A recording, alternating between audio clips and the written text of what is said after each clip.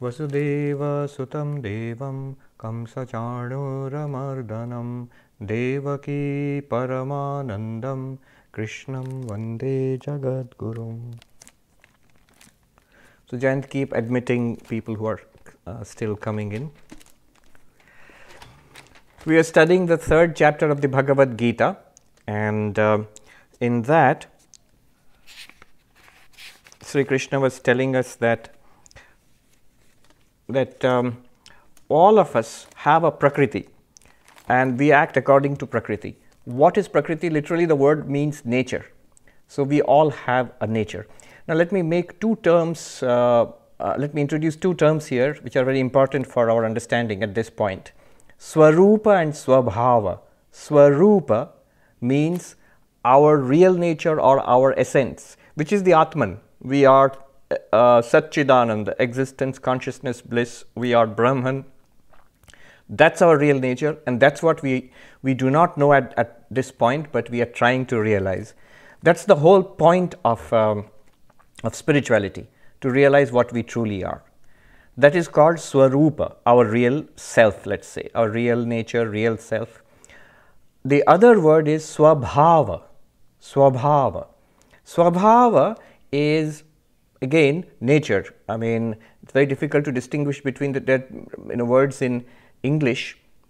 Swabhava would be our dispositions, our personality. All right, let's put it this way. Swarupa is the Atman, what we really are. And Swabhava is the personality, is the individualized personality. So our likes and dislikes, our individual quirks, our vasanas, the accumulated tendencies, the differences between us, all of these are in Swabhava. These are generated from lifetimes. Lifetime after lifetime of experience leaves its marks on us. And so in the form of vasanas, tendencies, desires. Not only past lifetimes, Shankaracharya in fact emphasizes the past lifetimes. Prachina karma samskara. Prachina means ancient. Ancient means not in this lifetime, many lifetimes past. Karma is what we have done, and the samskaras are the tendencies which we have accumulated. Where are they stored? They are stored in the subtle body. And a part of that gets activated in each lifetime. In this lifetime also, a part of our storehouse has been activated, which you see when the baby is born. From childhood onwards, you see each child has its own tendencies. But to that is added the experiences of this lifetime. So parents, teachers, our major events in life, health, sickness, trauma, all those things together, they condition us, the conditioning of this lifetime also.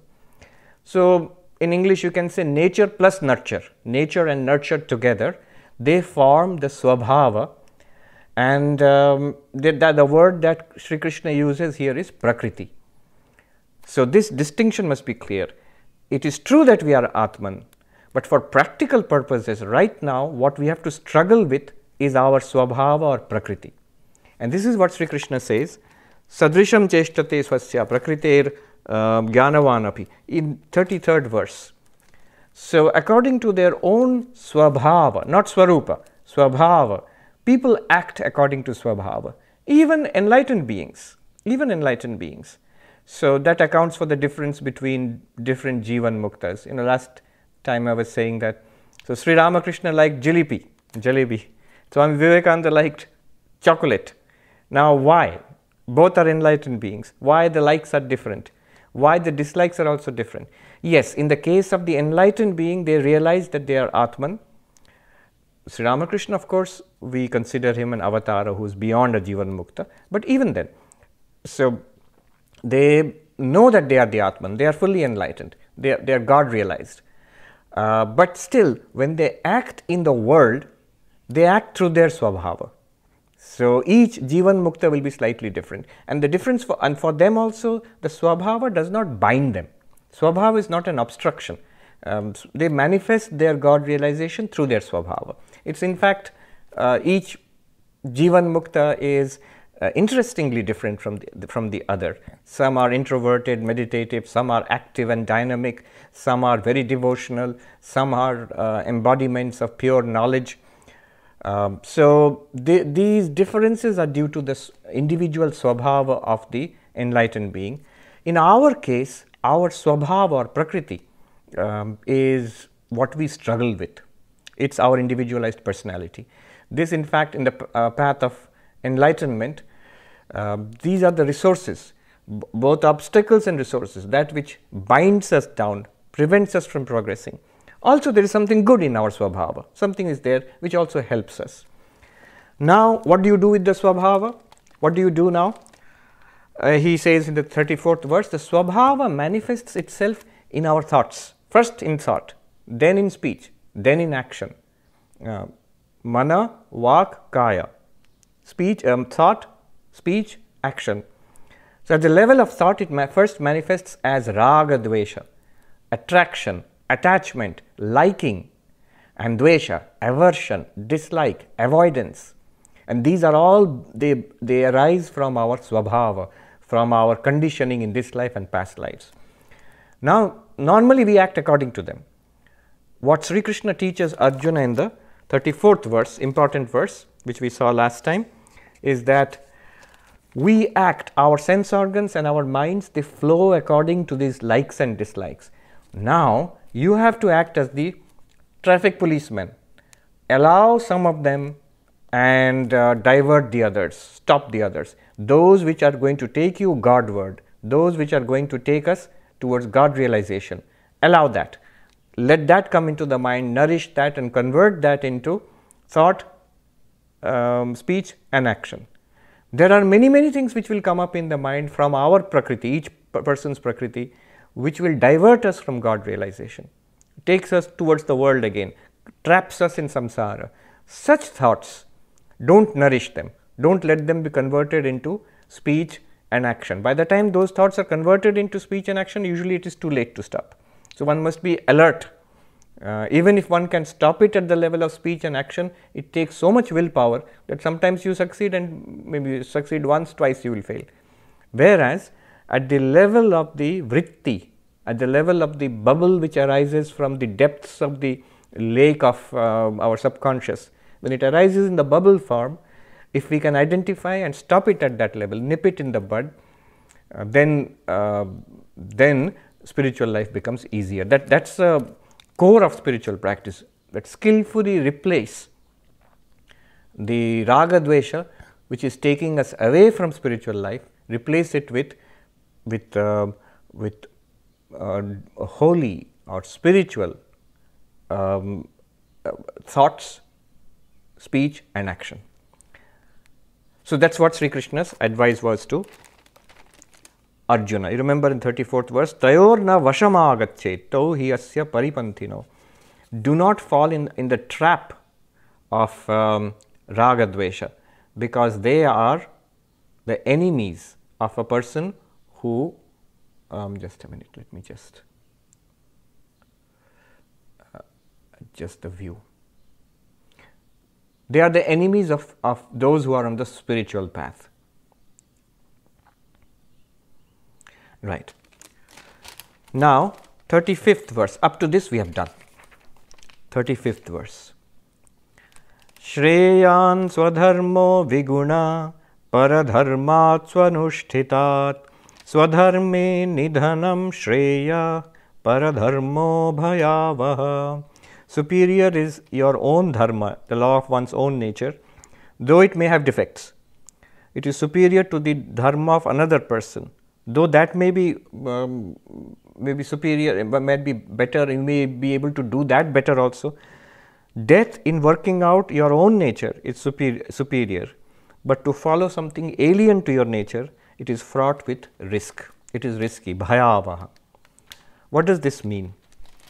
Remember what Arjuna was trying to do. When he was taught Vedanta by Sri Krishna, his initial reluctance to fight this battle was reinforced. He said, yes, this is wonderful. I must realize that I am the Atman, become enlightened and Jivan Mukta. Second chapter, Sthita Prajna. I must become established in the knowledge, Aham Brahmasmi, and be free of samsara. Why should I fight this battle? Let me rather give up all this, become a monk, go and meditate, study Vedanta and do all that, and that's it. So here Sri Krishna is saying, You have your nature, your own prakriti, and your spiritual life must also be according to your prakriti. What you are talking about, running away from this and going away and meditating and becoming a monk, that is not your prakriti. As a kshatriya, you have a particular nature, particular personality. Your spiritual life also should be according to your personality, according to your prakriti. There he says, so one's own nature is better, one's own prakriti, or he calls it swa-dharma. So swa-dharma, your own dharma, is better, even though there are defects. What defects? Because you are a warrior, you have to fight this difficult battle where your own relatives, you will have to fight against them because they are on the side of evil, you have to kill them. It's very difficult, very unpleasant and nasty duty that has come to you. But that is better than trying to do the duty of another. He says, para-dharmo, swa-dharme nidhanaṁ śhreyān. So in Arjuna's case, literally he may die in the performance of his duty because it's a battle. But it's better to engage in the performance of one's own duty, own dharma, para-dharmo bhayāvahaḥ. The performance of another's duty is fraught with risk, or it is fearful. One thing to set aside right away, in today's world, dharma means religion. So is it talking about our religion versus another religion, conversion, don't convert to another religion, better to die in one's own religion, following another's religion is fraught with risk? You can directly translate into something like that. No, that is not the meaning. Clearly, if you see the text up to now, it's not talking about this religion versus that religion. At that time, there was only one religion anyway, because Sanatana Dharma alone he's talking about. He's talking about your dharma, your prakriti. Act, even spiritual life, has to be done according to your own prakriti. So that has a specific meaning for Arjuna. Now, let me make a couple of points here. One is, mentally construct like a matrix, 2 by 2 matrix. So on the horizontal, the rows, you have dharma, adharma. So dharma, adharma. And here on this side you have prakriti, your prakriti and not your prakriti. So prakriti, not your prakriti, or swabhava, not your swabhava, your swabhava, not your swabhava, your prakriti, not your prakriti. That's the columns. Is the matrix sort of coming in your mind? Dharma, adharma, prakriti, not prakriti. Now, if in this you will get 4 cells, so 4 squares. One will be what is dharma and also your prakriti. Then the one below that will be what is your prakriti but adharma. Then on the other side will be what is not your prakriti but dharma, and what is not your prakriti and not your dharma also. Now, what does it mean? What is adharma? So, what, for example, prakriti, nature, and dharma. So Arjuna's nature is that of a warrior, and his dharma is right now to perform the duty of a warrior, fight the Kurukshetra battle. That is his prakriti and also his dharma. That which is your dharma and your prakriti together is the one Krishna is recommending. Of the 4 squares, he is recommending that you should do what is moral and ethical and also according to your nature. So that part of moral, ethical, spiritual life which is according to your nature, that's the best one for you to perform. That he gives a name swa-dharma. Swa-dharma. So that is dharma. Many things are dharma. Becoming a monk and going to the Himalayas is also dharma, no doubt. Being meditating is also dharma. Karma yoga is dharma, Raja yoga is dharma, Jnana yoga is dharma, Bhakti yoga is dharma, being a righteous householder is dharma, being a good monk is dharma, all of it is dharma. But which one are we to perform? So this is a very important insight, swa-dharma. If you see another cell just below it, if you see, I am keeping the matrix in your mind. So what is according to Prakriti and adharma? So often there are many things in our minds, raga, dvesha, likes and dislikes, which force us beyond the limits of morality and ethics. So for example, Duryodhana, the villain, he wants to snatch away the rightful heritage of the rightful, the inheritance of the Pandavas. What is not his, he wants to take it away. and he wants to kill his own cousins and snatch away their kingdom. Why does he want to do that? Because of greed, because of jealousy. And where are this greed and jealousy coming from? From his own prakriti, from his own swabhava. So what he is doing, what Duryodhana is doing in that Kurukshetra battle is according to Duryodhana's prakriti and is adharma. Do you see? Prakriti, own prakriti and adharma. If you shift to not your prakriti, what Arjuna wanted to do was give up all these things and go away and meditate maybe and realize that I am Brahman. So that is dharma, no doubt about it, but it is not his prakriti. He is moving out of the parameters of his prakriti. What will happen? He will fail. It is very difficult for him to succeed in that way. Then there is one more square at the bottom. I am referring to that. If you have the matrix in mind, it will be very clear. At the other end of that matrix, where it is not dharma and not your prakriti also. So, for a spiritual, moral, ethical person who is established in ethical life, so doing something unethical, greedy, telling lies is adharma and also not the prakriti of this saintly person.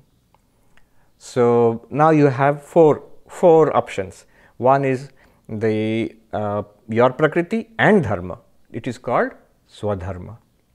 Another one is your prakriti but adharma, your nature, but the things which are beyond decency, morality, ethics, adharma. Then the third one is that it is dharma but not your prakriti, not your nature. It will be difficult to follow. Though it is a good thing, it is difficult to follow. That is what Sri Krishna is advising against. The dharma of another person, though you may want to do that may sound very nice, but it is not of use to you. It will not make spiritual progress there. And the last one is the worst, neither dharma nor your prakriti. So, adharmic and also not your nature. So, these are the four options, and in that he is recommending swa-dharma, that is, something should be your dharma as well as your prakriti. Now, one more point I will make about swa-dharma. There is a way of defining swa-dharma. The way of defining swa-dharma is basically useless for us right now. I will tell you also why it is useless, but at first it is good to understand what it meant in those days. In traditional Vedic society, it was actually quite easy to define swa-dharma. So, what was it? 5 components. Swa-dharma is equal to, you can make an equation, swa-dharma is equal to 5 components. What is 5 components? What are the 5? Sadharana dharma. Sadharana dharma means general ethics, truth, self-control, unselfishness, all these things which are every human being should follow. Sadharana dharma, ethical life. Then second is varna dharma. Varna means in those days caste system was there. So, a Brahmin's dharma was something different. Kshatriya's dharma, like Arjuna's dharma, was something different. So, varna dharma, what is supposed to be your dharma in society. Then there is ashrama dharma, stage of life. So, broadly there are 4 stages of life. There is the brahmacharya, student life, when you are young, and then the grihastha, householder life, when you are married and you are in society, you have a career and all of that, householder, grihastha. Then when you retire out of household life and prepare for dedicating yourself to spirituality exclusively, that is called vanaprastha, literally the forest goer or forest dweller, retired person. So, vanaprastha. Retired means sort of it's a kind of defeatist word that you have retired, you're tired and you're retired out of life. No, vanaprastha is, there is a purpose, a higher purpose. Now the person is dedicating oneself entirely to spiritual life, to God realization, the highest goal of human life. Really your life is starting now. When you have dealt with everything else, the business of life, now you are moving towards God realization, vanaprastha. Then the last one is sannyasa. So, when you give up everything and there are no more connections with society and you are entirely dedicated to God realization or enlightenment. So this is called ashrama dharma. That is the third one. Arjuna was, remember, grihastha. Arjuna was a grihastha. Then the fourth one is a combination of these two. Varnashrama dharma. Varna dharma, caste duty. Ashrama dharma is your stage of life duty. And varnashrama is the intersection of these two. So for example, Arjuna was a kshatriya grihastha. So Brahmin grihastha will have a different duty. A Vaishya grihastha will have a different duty. A kshatriya vanaprasthi will have a different duty. So what is your position in society and what is your position in your stage of life? These two together will give you something that is called varnashrama dharma. And then the last one is asadharana dharma, or unique duties. Unique duties is, at that point, Arjuna was a commander of the Pandava army. So the certain roles are there. See, these unique duties, at one point you are a parent, you have accepted that role. You are a company executive, you have accepted that role. You are a husband or a wife, you have accepted that role. So those are specific duties which will come. If you have accepted it, you have to do it. So those roles are also part of your dharma. Asadharana, unique duties. They will come and go. At one time it will be there. Suppose you resign from a particular job, then the responsibilities of that job are no longer yours. You are a doctor. So when you are in service and you are on duty, you have certain duties which come from that. Those are unique duties, unique to you at that particular time. So Arjuna also had certain duties, because of otherwise he should not have come to that battlefield at all. So these five together, what are the five? Sadharana dharma, general ethical rules for all humanity, which are for everybody. Tell the truth, be self-controlled, do good to others, these things. Then there is varna dharma, from your caste duties, ashrama dharma, your stage of life duties. Then varnashrama, the two together, number 4. And last one, unique roles, that is asadharana dharma. All together, these five together will define your swa-dharma. You say, that's very nice, very logical. So why did you say it's useless? It's useless today because the varnashrama system does not work today. It does not mean much. We do not follow it, and also the caste system has its own difficulties and evils associated with it. So practically it is not of much use right now to determine. So I want to know my swa-dharma. Can I input the data into those 5 variables and then let me get my swa-dharma? Computer can tell me at any moment what is your swa-dharma. Difficult to say. One can take a look at one's roles in life. That's an easier way of looking at it. Are you a member of a community? You are a member of a family. You have a job.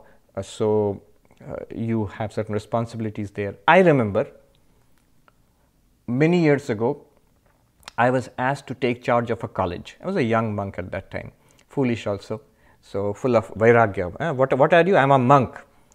Now I was asked to take charge of a college, and the principal of that college before me was a householder, a gentleman who had retired after 30-40 years of service. So he was handing it over to me. So it was a strange transition. He was this 60-plus-year-old veteran teacher, and it was a teacher education college. And I was this absolutely young monk. I had not even got my sannyas. I was a brahmachari. So he took me and he made me sit there. And out of bravado, when we were talking, I said, see, first and foremost, I am a monk.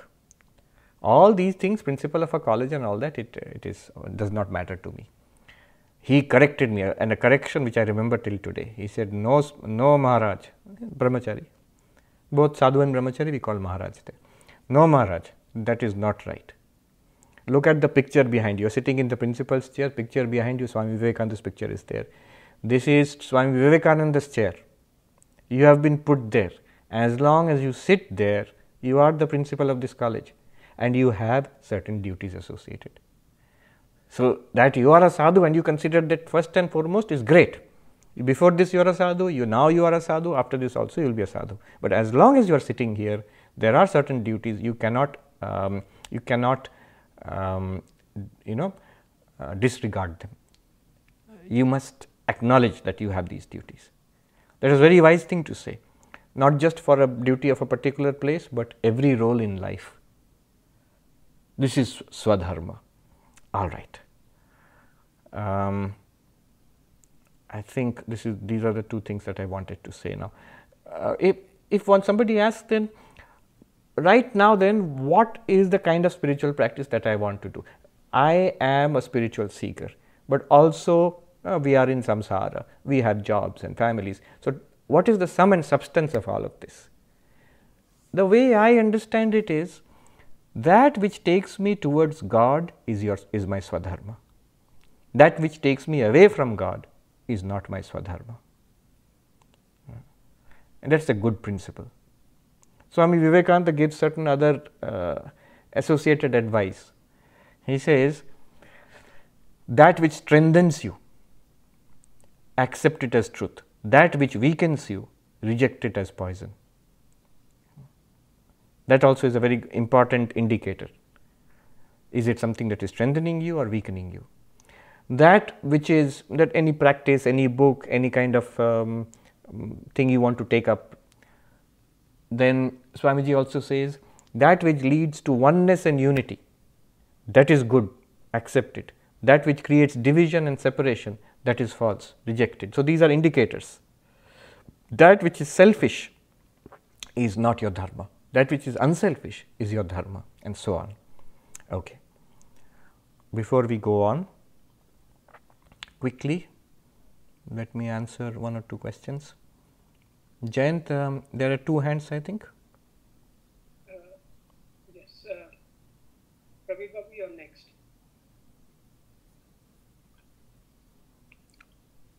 Yeah. All right. Yes.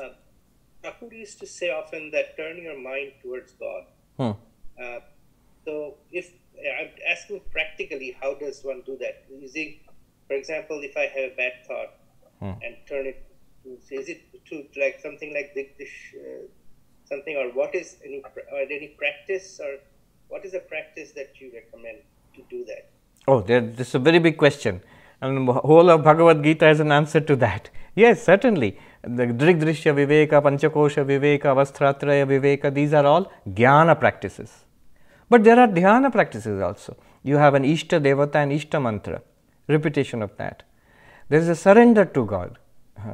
That practices are not only by our own power, but also you depend upon God's power, surrender to God. There is also the practice of being a well-wisher of everybody and trying to do as much as one can. So, these are all practices. A routine, practically a routine is helpful. Yeah. But at a certain point, if I am bothered by something, what should I do? I mean, it's my svabhava that I sometimes think of, let's say, I'm thinking of bad things about my children. So, how do I get over that? First of all, forgive yourself. I think just about any parent gets exasperated with the children at some point or the other. So, don't worry about it.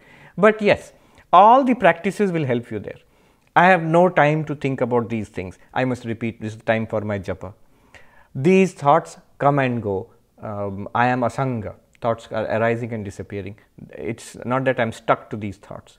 These thoughts are an object. I am the witness. So, or my Lord alone is present, my Ishta Devata, my Krishna, my Rama, my Ramakrishna is present in my own children also. Then how can I be impatient with them? There are so many different ways, in which one can overcome such things. And also be a little forgiving of yourself. Everyone, we all have limitations, otherwise you would all be Jivan Muktas by now. There is somebody else who has raised a hand. This is Girish. Yes. My question is this. Not being a Jivan Mukta, how do I deal with today's social and political issues? I can say to myself that this is just a dream, it's a waking dream. But that's sort of an intellectual delusion, and because it's a construct that I have. I've not realized it myself. And even doing that seems like hiding my head in the sand. So how do I find my swa-dharma as relates to today's issues outside in the real world? If it moves you, notice how your mind is reacting to it. If it moves you, then it interests you and you have a role to play there. How did Mahatma Gandhi, who deal with the British rule in India? You see, you might say, how does Mahatma Gandhi enter this equation? But if you see his my experiments with truth, which is kind of autobiographical, he says that he is a spiritual seeker. He says that, who am I? Some people think that I am a freedom fighter, some people think that I am a politician, some people think that I am a social reformer. But if you ask me, I am a simple man in search of God. Now, this simple man in search of God, his tremendous activity to overcome injustice and colonialism, was this a dilemma that should I do it or not? After all, I am in search of God, so I should pray and always sing Vaishnava Janato. So no, his struggle against colonialism, his struggle against casteism, his struggle for reforming the society, all of these things were part of his sadhana. So his being a Mahatma was not a extra like addition to his career as a politician. He was basically a spiritual seeker. Now you have to ask yourself, right now, what is my duty? You are fundamentally a spiritual seeker. You are seeking God. You are moving towards God realization. So how do you deal with the issues in society at your level? You must not be diverted also. You are not basically a politician or a social reformer. That's also there. So you will take a stand according to your values and pursue it. You have to decide yourself. You have to take a call. How much and how far will you pursue it? Will you go out and demonstrate on the streets? Will you write blogs? Or will you pray for the welfare of everybody? At what level will your engagement be? That's up to you. But remember, that's always a secondary thing. The primary thing is the search for God. You have to see what is according to your nature and what feels real and honest to you. Activism is not actually against spirituality. It depends on the seeker. That's why this idea of swa-dharma is really very beautiful. He is not giving a set of prescriptions that you have to do this and you will not do that. What you actually will do in life depends upon your situation, depends upon your swa-dharma. What is swa-dharma? If we follow our swa-dharma, that is the shortest and direct route to God realization.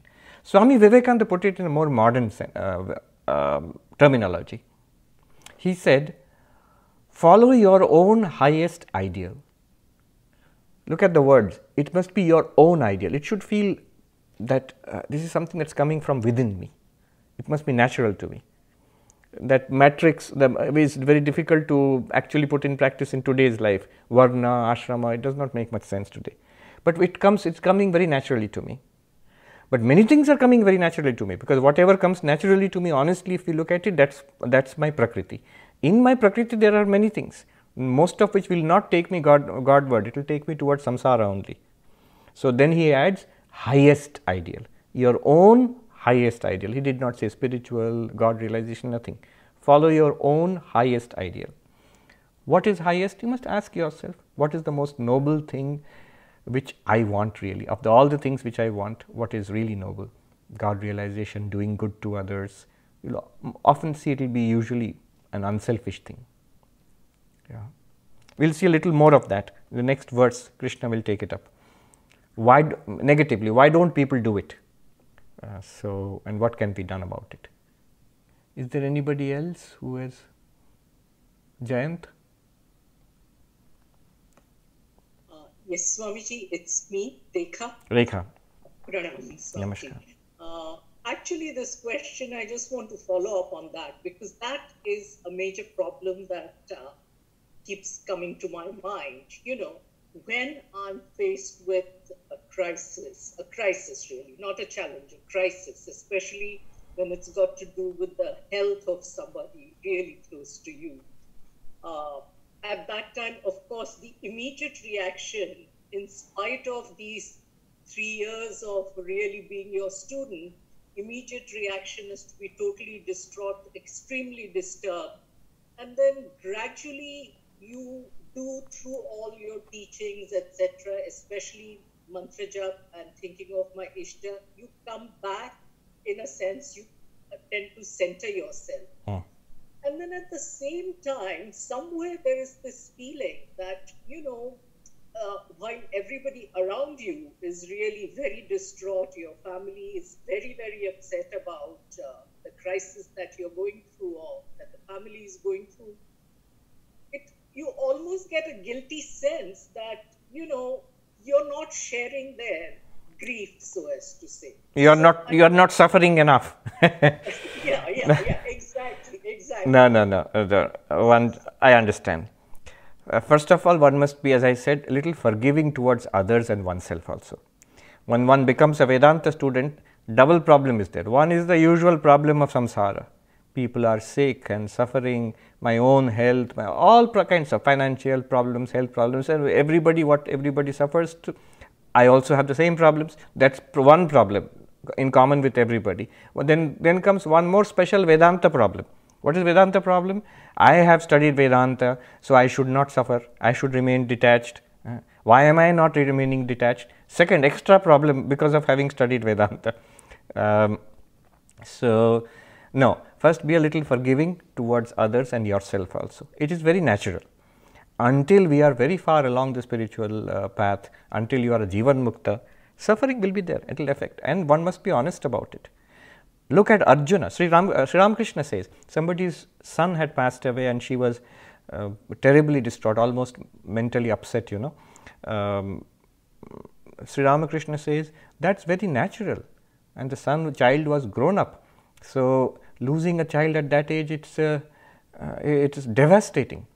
Then he gives an example. He says, look, Arjuna, after being instructed by Sri Krishna, this whole Bhagavad Gita which we are reading, when his son Abhimanyu was killed in the battle, he was devastated.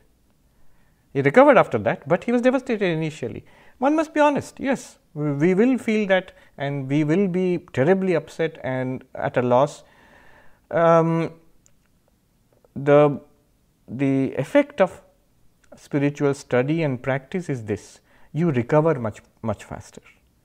You find peace and strength even in the midst of actual suffering. Not only others are suffering, you are also suffering, but there is also peace, there is also serenity, there is also a sense of being centered. That is what spiritual practice gives. The intensity of the sorrow will be lessened and the recovery from that will be much faster. These are things which come as like waves in life, they will come. Even for Jivan Mukta they will come. For Brahmagyanis also they will come. Loss and dishonor and defeat and failure and disease and old age and death. For everybody. But for the person who does not have spiritual practice, who does not have spiritual insight, who is not holding on to God, that person is helpless. That's what is called in Hinduism the bhava samudra, the ocean of samsara, where you are helpless. But the person who has a spiritual practice, some kind, could be jnana, could be bhakti, something. It's like a boat in the bhava samudra, which you can catch hold of and be saved from drowning. Now next, hold on to the questions. We will go on to the next verse. An important verse is coming.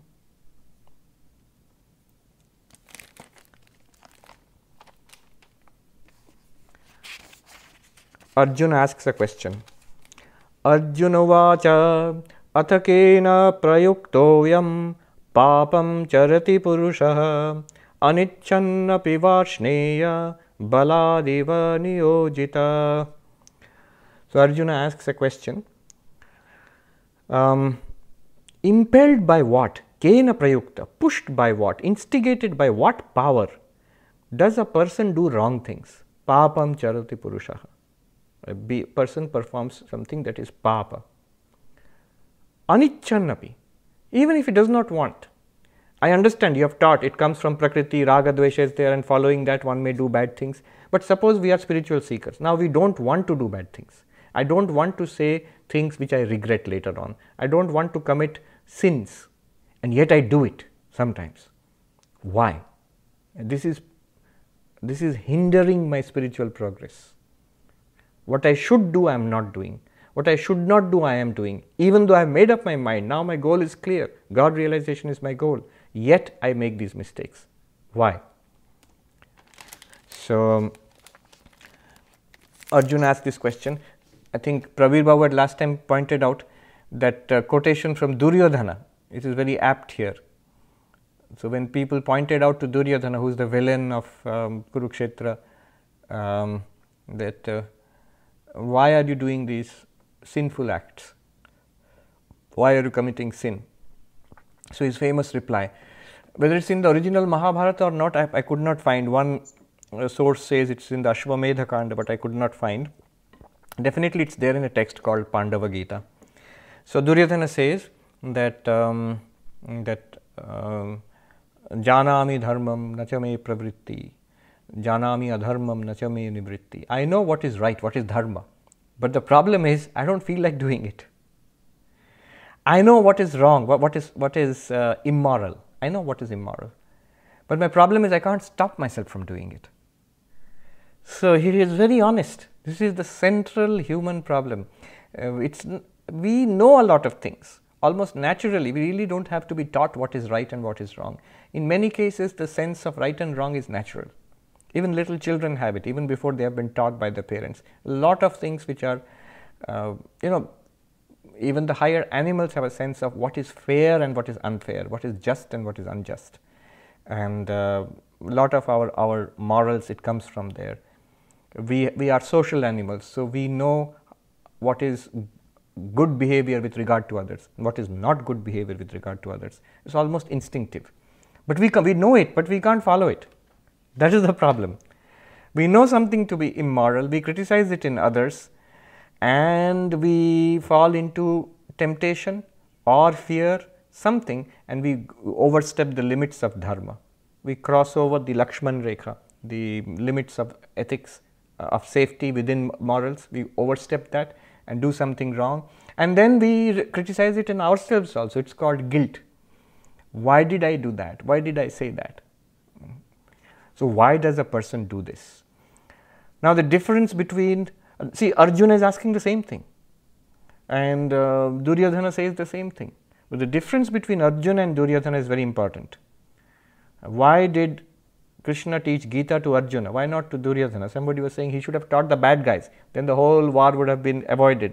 If he could have converted Duryodhana into a good person, then that is the real thing. Arjuna is a good person. What is the use of teaching morals and ethics and spirituality to a person who is already good? Here is the difference. Duryodhana states this as a matter of fact. This is the fact about me. I know what is good, I don't feel like doing it. I know what is bad, I can't stop myself from doing it. Why? He says, kenapi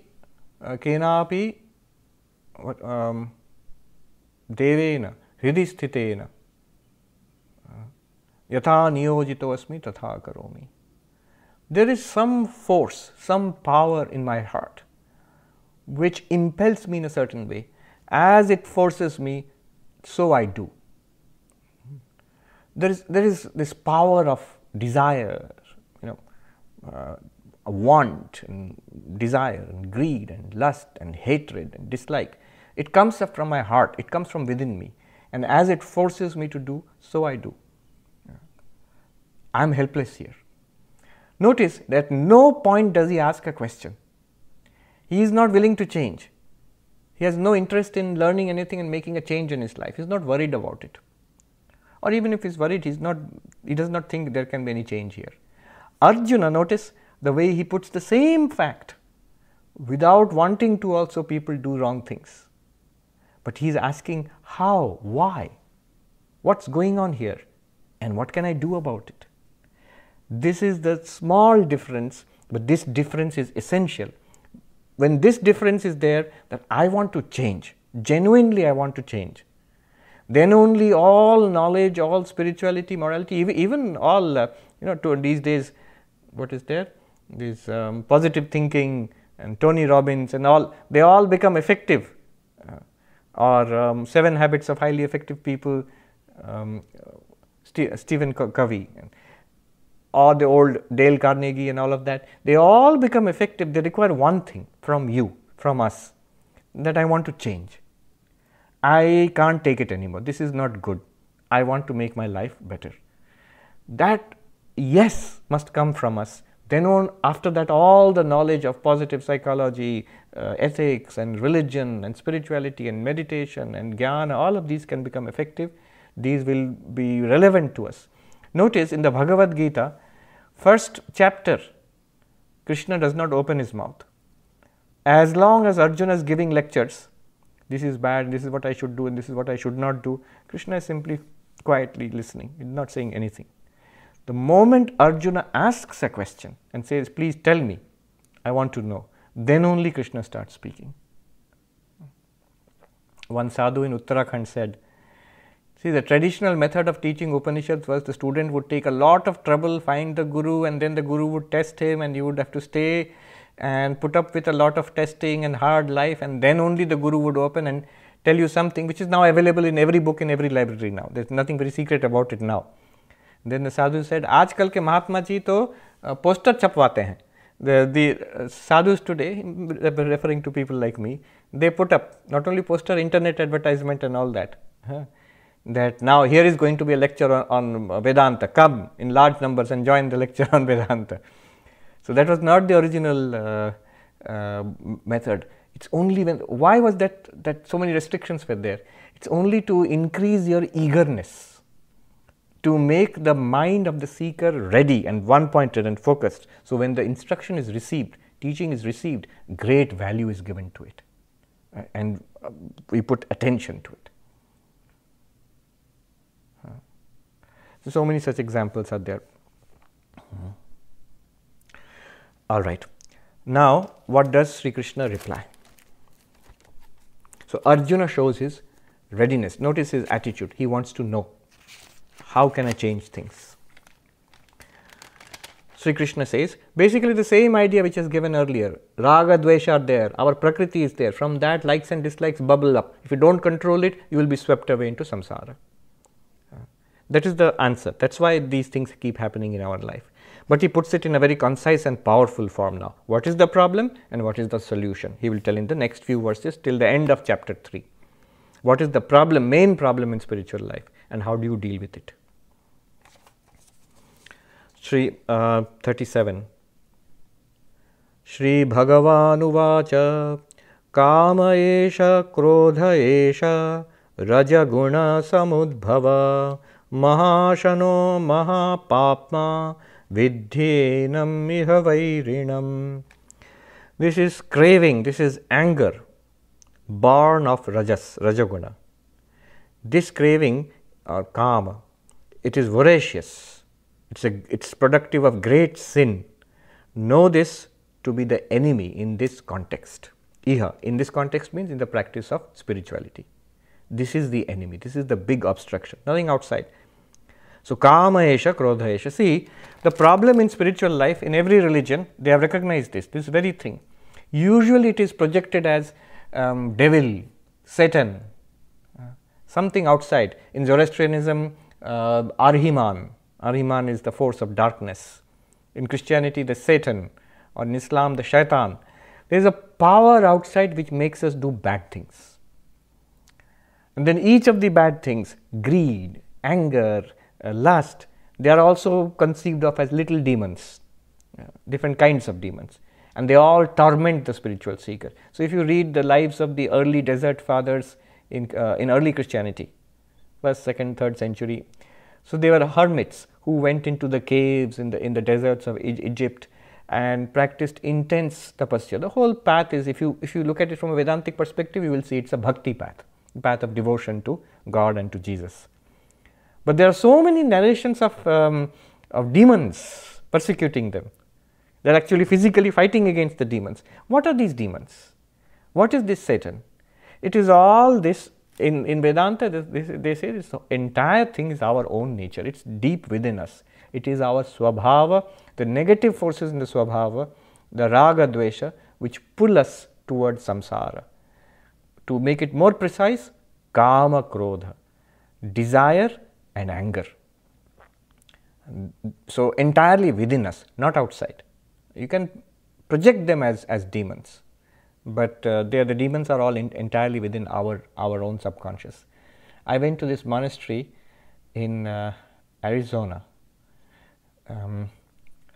It's a branch of the, in Greece, there is the Greek Orthodox Church, the monastery, very, very famous, Mount Athos, which is the mountain where monks stay. I think Mount Athos probably. So they have a branch. They have a branch in USA, and there are quite a few monks. They are all they have joined recently. About, I think, 20-30 monks are there. So I went and I was talking to one of them. I was in the bookshop there, and this monk came to the bookshop. We're talking. So he was telling me that one has to be always careful because the evil one, that means Satan, is always looking to get you. So he's always tense, ready to fight. Basically, the idea is that is kama, krodha, lust and anger, these are the demons. Now, Sri Krishna says, in Vedanta, they are all internal. We know the problems are all internal in our mind. Before I go into it, let me just mention here, Shankaracharya suddenly, he is commenting on the verse, he decides to define Bhagavan. Shri Bhagavan uvācha, so Bhagavan, the Lord spake. But what does Bhagavan mean? Suddenly he decides to define it. So he quotes from the Vishnu Purana. Two definitions of Bhagavan. So let me just give you the definitions just for information.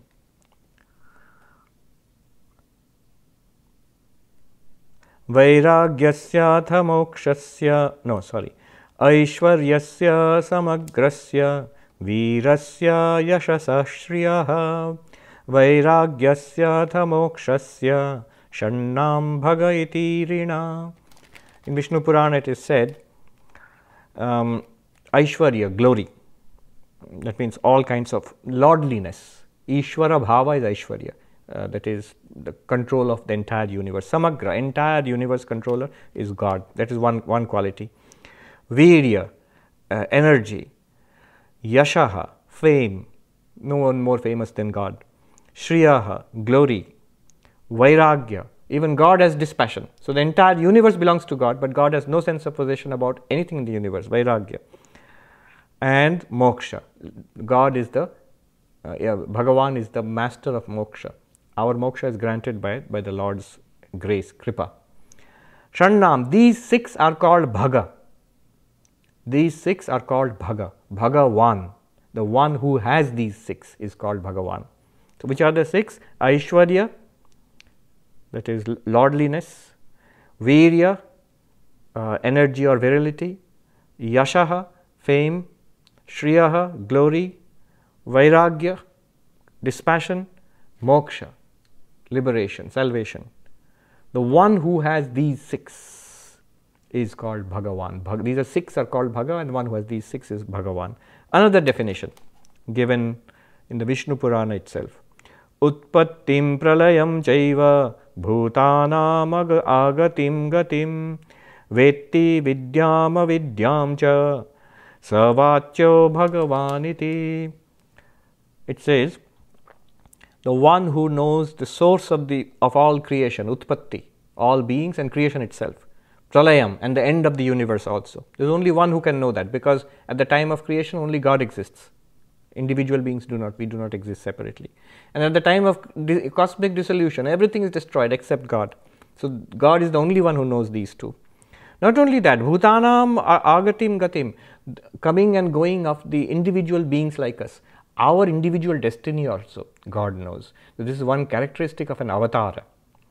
Though we cannot directly speak with God, but those like Arjuna and those who are near Sri Ramakrishna, those who are the company of avatars, they notice this.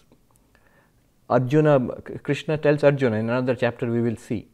He says, we have had many births, you and I, Arjuna. I know them all, you don't. I know them all means not only do I know my own births, even a Jivan Mukta will know to some extent his own past lives. I know them all, not only my own births, but I know all your births also. Whatever has happened to you in the past and what will happen to you also I know. Sri Ramakrishna says to Master Mahasaya M, the writer of the Gospel of Sri Ramakrishna, in one place he says, tell me, I know your entire past. And he immediately, I don't know what he felt, Master Mahasaya bows down and says, yes Lord, you know everything about your past and everything that's going to happen to you in life. So, Gati and Agati, Agati and Gati, the coming and going of all individual beings. Vidya, Avidya, realization, knowledge, and Avidya, also Maya, in which all beings are in delusion. Both are known to the Lord. So, such a one is called Bhagavan. So, what is Sri Krishna's answer? Kama and Krodha. You asked why people do things even if they don't want to, even if they are spiritual seekers. Why do they not make progress in spiritual life, and why do they slip from spiritual life again and again? Kama, Krodha. He says desire and anger. Here also, one interesting thing, Kama, Krodha, two. So in Sanskrit grammar, there should be a dual number. You know, in Sanskrit grammar, single, dual, plural. So, earlier, for example, if you notice, he said raga, dveshau. Two things. Raga means attachment, dvesha means aversion. So, raga and dvesha together, two. So, he used dual number, raga, dveshau. He says tau, those two are the enemies here. But here, he uses the singular.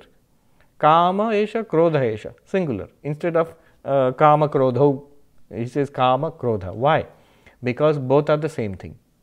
They are not different. Desire is the root. When our desires are frustrated, it becomes anger. At the root of all anger, even good anger, righteous, so-called righteous anger, is some desire is frustrated. Something we wanted it to be so, it is not so, hence anger. It need not always be anger. If the person responsible or the situation responsible for frustrating my desire is powerful or is impersonal, then there will be not anger, there will be fear. So, pandemic, whom will you be angry with? You can't be angry with the virus, but fear will be there. My desire for a comfortable, safe, predictable life has been totally upset. Now I am whom to be angry with, but I can be fearful, anxious, tense. Anger, anxiety, fear, all are modifications of frustration of desire. So, kama is at the root. If desire is satisfied, good, then desire should be satisfied, anger will not be there. Desire satisfied is transformed into greed, lobha. So, at the root of kama is at the root of lobha and krodha. Krodha is anger, lobha is greed.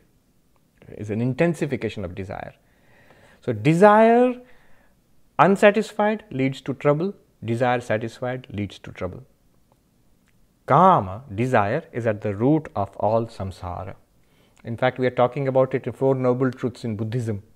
And the source of, the first noble truth, dukkha, suffering. And at the source of suffering is kama, desire. Desire is at the source of suffering.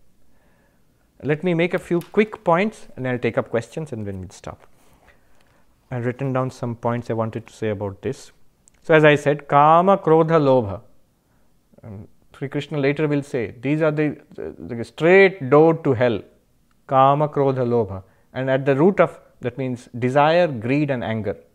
But at the root of all three is desire itself. Desire is the root.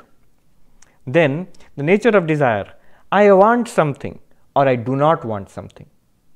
If I want something or I do not want something, in both cases it leads to suffering. So, dukkha is directly related to that want. Want or do not want. Remove that want, dukkha will not come, suffering will not come. It's very Buddhistic actually, this idea.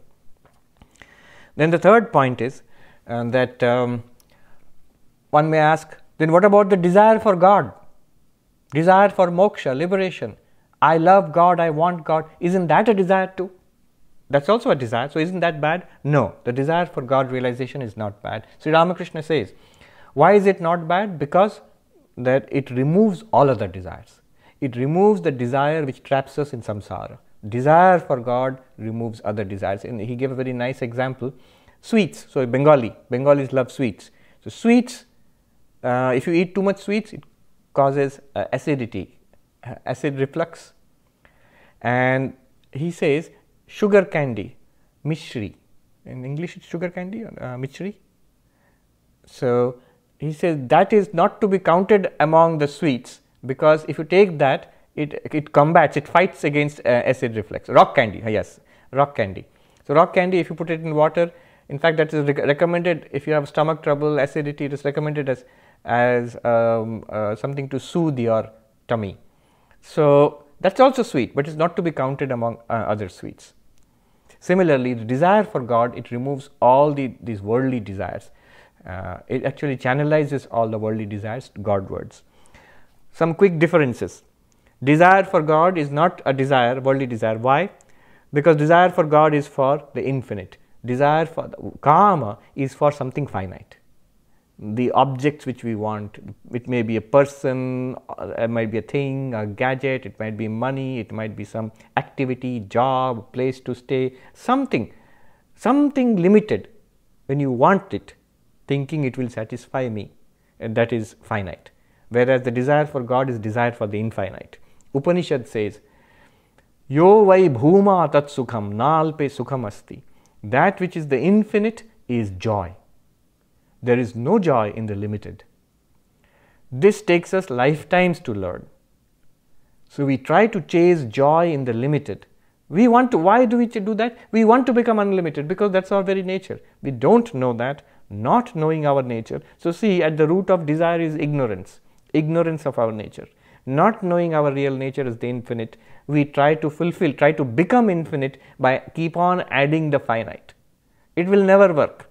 Sri Ramakrishna says, keep on adding as many zeros as you want. Zero. No matter how many zeros you write, still zero. If you put 1 before all of the zeros, then every zero gets value. What is that 1? God. That was Sri Ramakrishna's very beautiful way of putting it. The second point is, every desire, kama is desire for anatma, not self. And desire for God is desire for the atma, for our real nature. Atma, anatma. Third point difference is, the desire for the world, kama, it can never be fulfilled. There is a famous verse which says, desire, if you try to satisfy desire, if you want to become satisfied, keep on fulfilling desires, that's what we all do, it will never be fulfilled. It's just like pouring ghee into the fire. The fire just blazes up even more. Desire keeps on increasing. You think, I've got so many desires, let me fulfill them, I'll be satisfied. No. By the time you have fulfilled a few, you will find they have doubled or tripled in number. Variety. Fulfillment decreases. As we go through life fulfilling desires, actually total fulfillment keeps shrinking. I was thinking, look at a child's face, toddler's face, beaming, innocent, full of joy. Teenager's face, cool, relaxed, doesn't want, even if he's happy, doesn't want you to see the joy. Young person's face, busy. I was thinking, old person's face, unhappy.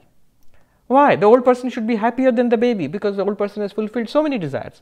Unhappy. The more desires you fulfill, the more it comes. Then this Bhaja Govindam,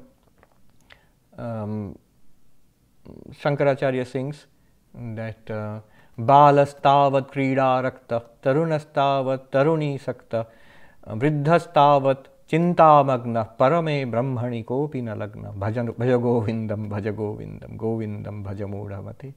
The child is engrossed in play, toys. The youth is the young boy is engrossed in the maiden, boys and girls.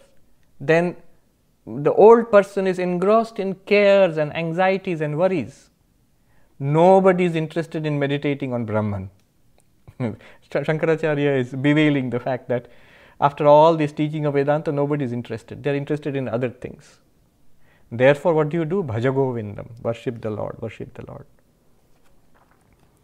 Fulfillment not possible. Kama, it's a wrong track we are taking. Kama. Whereas God realization is possible, fulfillment is possible. What proof? Why should we believe you?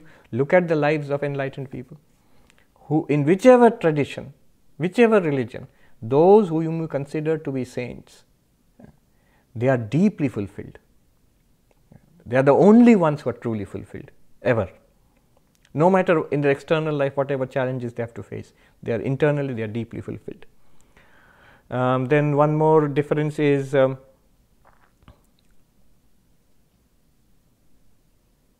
so not only we have desire for things, we have desires for the means of fulfilling those desires. So money is a means. So we have money to buy food and houses and enjoyments, but we have desire for the means of that also. That means the money itself also becomes an object of desire. So things which we desire in the world plus the means to get those things, those also becomes objects of desire. Whereas in spiritual life, for God realization, the desire for God, and there is the desire for meditation and devotion and service and study of Vedanta, what we are doing right now, these are also desires. All of these desires are also not to be counted among kama. The desires for fulfilling worldly desires are to be counted among kama, worldly. The desires for those things which will lead us to God realization, those desires are also good. They are not to be counted as worldly desires. And then last one is viveka. Worldly desires are the result of lack of discernment, aviveka. It is foolishness, and to put it in other words, foolishness, stupidity leads to worldly desires.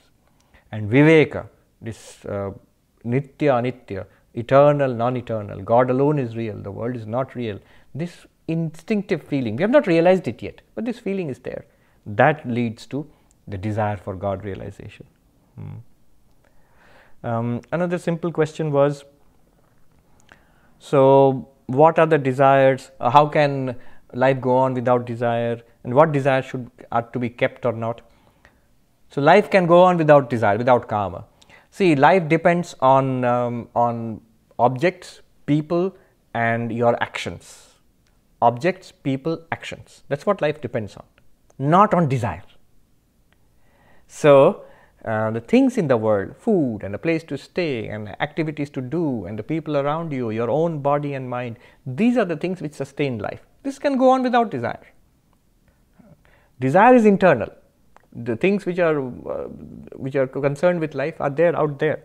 So they can go on. Law of karma will keep on giving results and life will go on. So you don't have to worry what will happen to the world if I give up all desire. No. And then minimum necessary for body, that is completely acceptable and in accordance with spiritual life. Food, rest, exercise, even a little bit of relaxation, ahara vihara. Later on Krishna will say a balanced life. So just because you have to give up all desires doesn't mean that you start starving yourself and not exercising, not keeping up your health. No. What one must do is, what karma does is, it takes you away from kartavya ishtadevata swarupa. That means it takes you away from duty. What we have to do in life, karma diverts us from that, kartavya. Our ishtadevata, you have got a mantra and the form of God you meditate on. Karma diverts you from that, takes you away from ishtadevata. You notice in our own life, these are very important suggestions. If you notice in our own life, and the self, atma, our real nature, karma always diverts you from that. So kartavya, what you have to do in life, desire prevents you from doing that or engages you something else. And focusing on God, mantra and ishtadevata, desire takes you away from that. And being centered in your nature as Atman, desire of course takes you away from that. How do you do karma? Karma yoga is the best solution for giving up karma. This is the last point I will make. Karma yoga is the best solution. What is karma yoga? With this physical body, notice this gross body, physical body, sthula sharira, is not mine. It is part of samsara. It is true. Notice when we say, this is my body, I am cutting off this physical body from an ocean of matter which is out there. This entire universe out there, it's one unbroken ocean of matter. I cut off at this skin and say, this much is mine, the rest is not me. This is false. This physical body is part of this entire universe. Your body is part of samsara. Samsara belongs to God. So the entire universe belongs to God, including this body. Mind. This mind is a part of an ocean of mind. Cosmic mind, Hiranyagarbha. Not my mind. Good and bad, whatever is there, it's part of an unbroken ocean of mind. It belongs to God. And the causal body, which is the Karana Sharira, that is part of the Maya Shakti of God. So basically, idea is the three bodies which we have, Sthula, Sukshma, Karana, gross body, subtle body, causal body. This is what we have right now. We take hold of these falsely, illegitimately. They don't belong to us. We take hold of these and then we try to use it for our own bhoga, for our own enjoyment. This is samsara. Acknowledge the fact, these do not belong to me. They do not obey me. I have not created them. I don't own them. They have come to me as part of this universe. This gross universe, subtle universe, causal universe. They all belong. They are the glories of God. Knowing this, now for the time being that I'm in charge of this physical body, mental body, I use the physical body for the welfare of the world. I use the mental body, thought of God, thought of welfare of others, well-wisher, that I wish everybody well. Never wish harm to anybody, because this mind with which I wish harm to anybody is not my mind. It belongs to God. Use it to be a well-wisher of the world. And the causal body, use it for stillness. That's the place where everything is resolved in silence. Physical body for the welfare of the world, for the service of God. Mental body to think well of everybody in the world, to wish everybody well, and to love God. And the causal body to be in silence and stillness, to be absorbed in samadhi on God. So this is the deepest form of karma yoga. Swami Ranganathanji put it so simply, all of this. He said, when I close my eyes in meditation, I find peace within, causal body, stillness. When I open my eyes, my attitude is, what can I do for you? Whoever, family, community, world. So this is karma yoga. Let me quickly go through some of the Jayant, do you have people who want to ask something? Yes, Maharaj. Ramyaji, you are next. Yes, Swamiji, so this was a question more about that 2x2 matrix that you talked about. So there actually, what is today not my prakriti may be my prakriti tomorrow, right? Like maybe with the experiences and evolving personality, sadhana, whatever. Yes. So swa-dharma is not like fixed in stone. I mean, no. It is. It's dynamic, and in fact, one must change it. One must change it. Encourage the positive spiritual aspects and bring under control that which is worldly. So what is the line that differentiates one from the other to say, okay, maybe today I'm not ready for something, and a few days or months or whatever down the lane, you will see. You will see. What we would try to do is the 4 yogas: devotion, meditation, seva, and inquiry, vichara. These are the 4 things that we do: jnana yoga, bhakti yoga, karma yoga, raja yoga. As we do it, you will see some things seem mechanical and lifeless. The other things seem appealing to you. So that is more your prakriti. Some are by nature, they like Vedanta vichara by nature. Some are active and dynamic. They want to do good to others. And it seems alive. Some are by nature very devotional, full of bhakti for God. It comes easily to them. So do those, and as you said, keep the other ones also. That's what Swami Vivekananda's teaching was, the harmony of 4 yogas. It's not the fault of the other yogas that it does not appeal to me, it's the fault of my prakriti. Yogas are all excellent. So as I keep on doing the yogas, even if they are a little mechanical or lifeless for me at present, I'm slowly changing my prakriti and getting ready to, to do that. They will become alive for me as my prakriti changes. Yes. Thank you, sir. Devaniti, you're next. Pranam Maharaj. I'm sorry we missed the initial part of your discussion on swa-dharma, but coming back to the topic, can you comment something about the swa-dharma of a working mother with young kids? Like something that's apparently at loggerheads with each other, how to deal with that? No, as I said, swa-dharma includes the role that you are playing. Remember the 5 components which I talked about. One of the components was the asadharana dharma, that means the unique role that you have. So just like I mentioned my own example, I took charge of a college and I was not willing to take the responsibility of being the principal. Similarly, so you have a young mother who is working, has a career and has got kids, a very tough role to play because there are enormous demands on your time and energy. Now, both you have accepted. If you are working in a job, there is a responsibility that you have taken up. And you are a mother, that's a responsibility that you have taken up. And both you must do to the best of your ability as far as possible. Is it possible? It's possible. It will be a compromise. In both cases, a compromise. You see, I used to find this a lot in India. When I was the principal of a college, so I had interaction with other professors and different colleges in Calcutta. Often the ladies who were teachers, they had this dilemma again and again. Generally, the husbands don't have this dilemma. If they do something in the house, they are praised for it. That, oh, see how good and helpful he is. But the ladies, they have to do both. They have to look after their career and be good in that, and come back home and do all the work, take care of the kids and the kitchen and whatever. And people will say, yeah, that's just her job.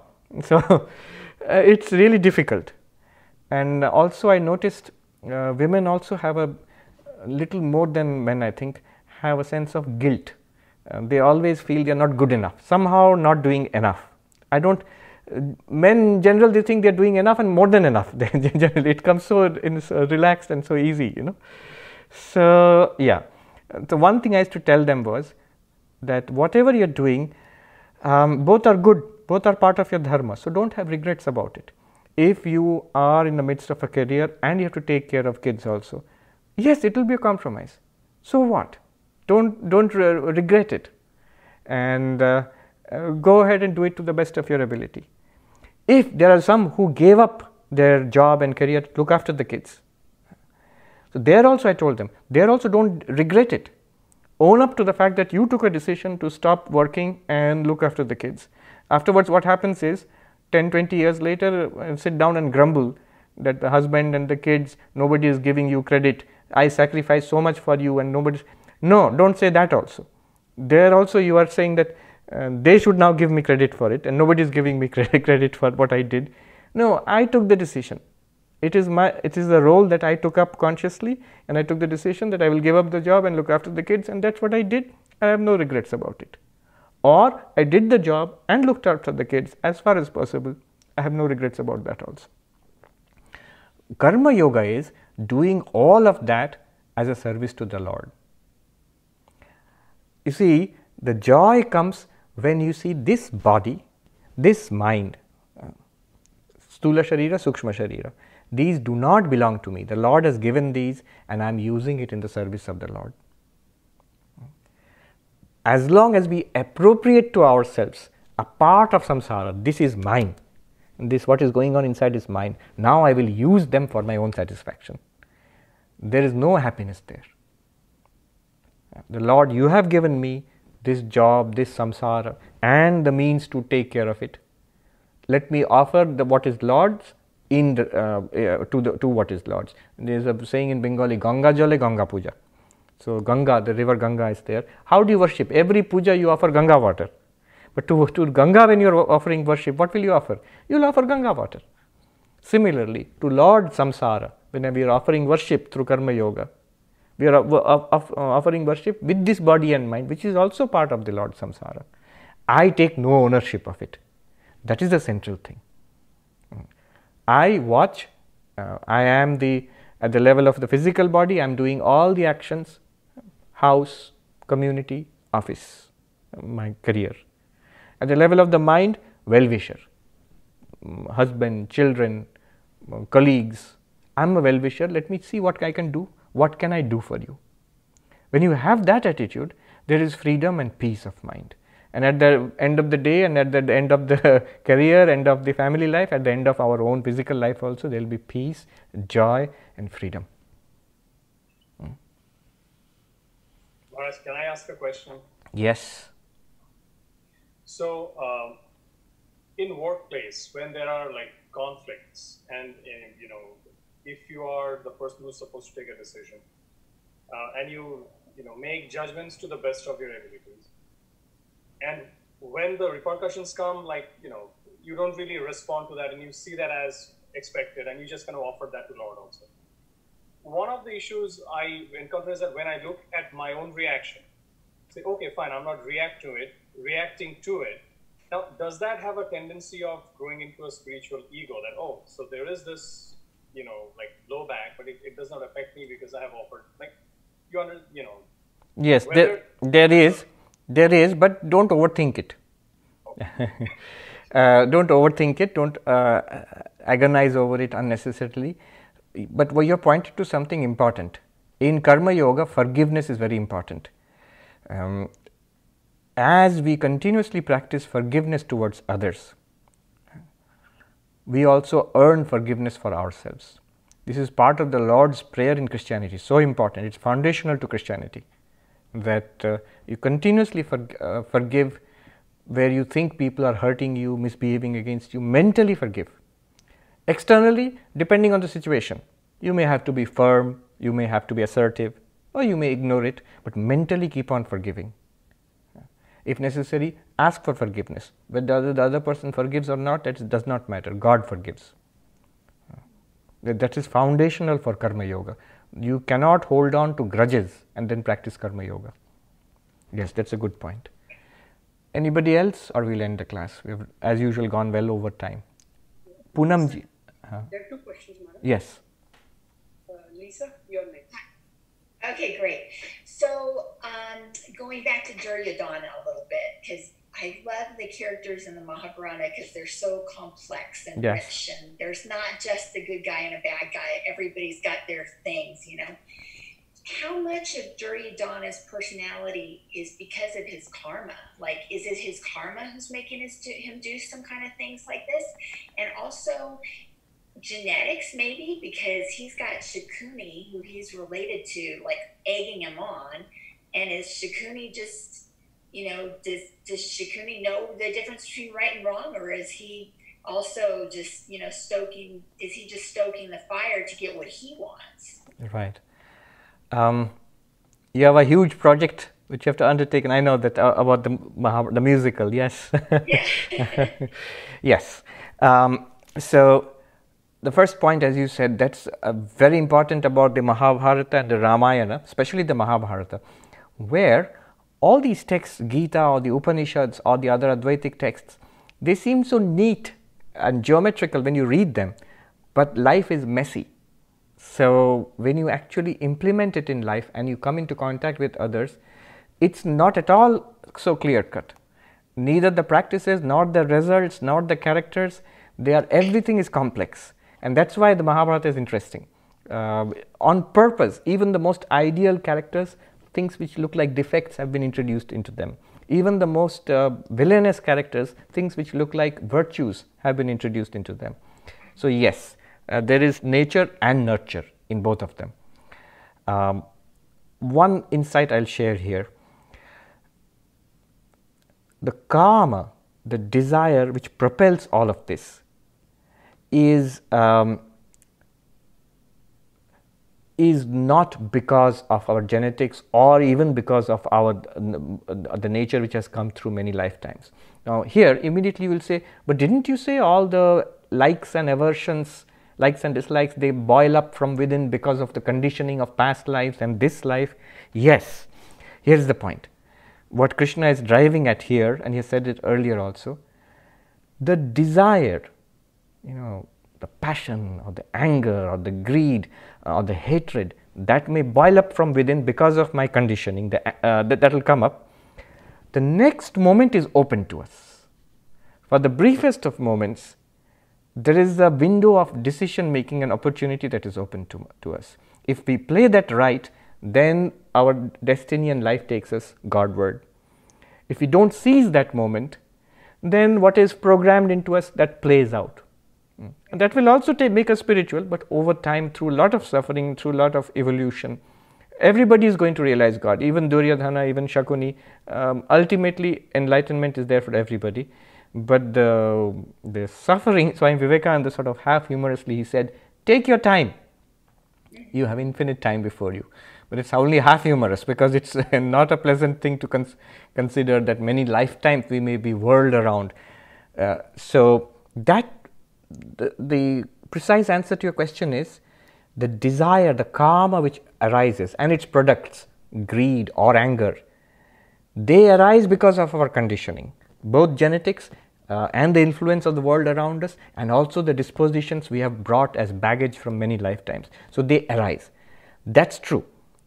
But at that moment, whether to nurture them, nourish them, hold on to them, and then express it as speech and action, or not, or to replace it with something which we have learned now, we have studied, we have learned, we have aspired towards peace of mind, enlightenment and light, that we have freedom.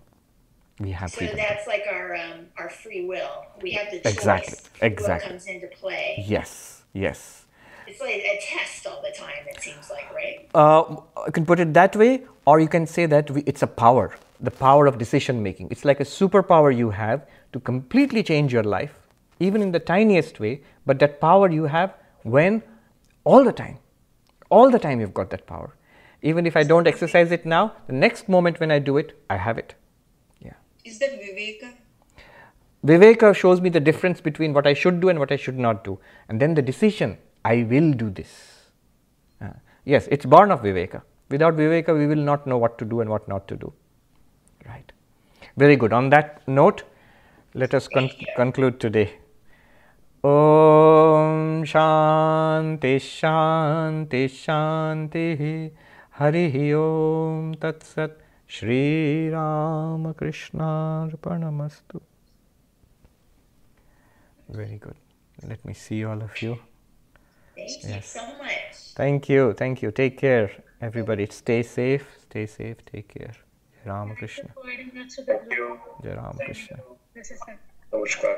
Oh, I can see Vasu. And who is that with Vasu? Yes.